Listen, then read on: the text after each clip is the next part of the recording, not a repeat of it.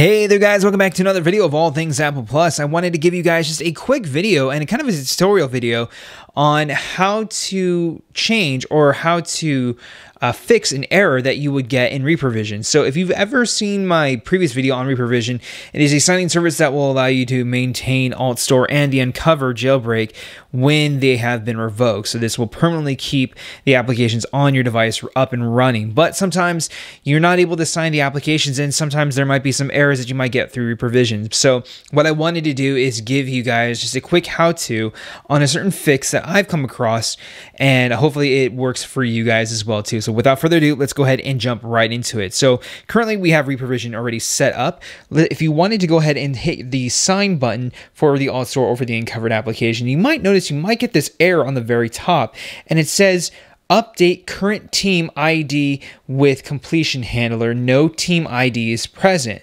This is really bad. So what we're going to go ahead and do is navigate over into our settings sections. That's down below here. We are currently signed in. We're actually going to sign out and then we're going to re-sign in with our Apple ID. So let's go ahead and do that right now. Perfect. So it's going to go ahead and check with Apple. It's going to store login information. Perfect. And it's finished. So let's go ahead and hit the done button there. So we're currently signed in. Let's go ahead and navigate back over to our installed section over here. Let's hit the sign button one more time.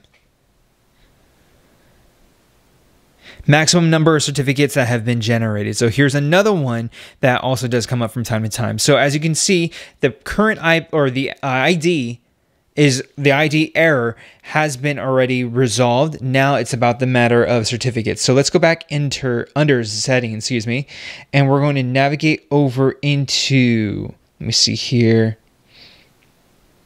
Oh, there we go. We're going to go under certificates. Let's go ahead and go back, manage certificates one more time. And it looks like, there we go. We do have some certificates. Let's go ahead and revoke all certificates. We'll hit revoke one more time. And we'll hit back.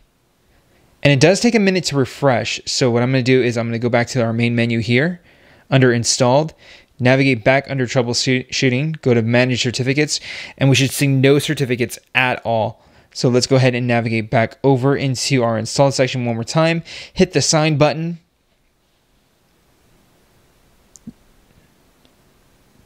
and we'll wait for a moment. It looks like Unc0ver is about 60% done. Unc0ver is about 30%.